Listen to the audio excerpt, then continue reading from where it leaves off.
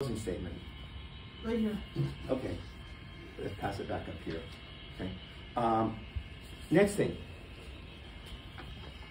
In the United States, if you own real property,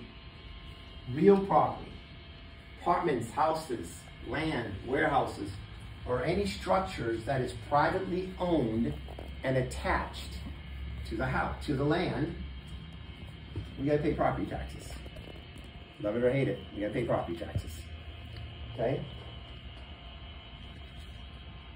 Who is it? Tax collector. Tax collector will send out the bill to you. Could be chancellor of court, could be treasurer, okay?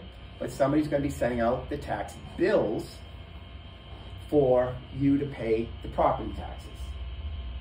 So if you own real property in the United States, you will receive a bill. And these laws were created by elected officials.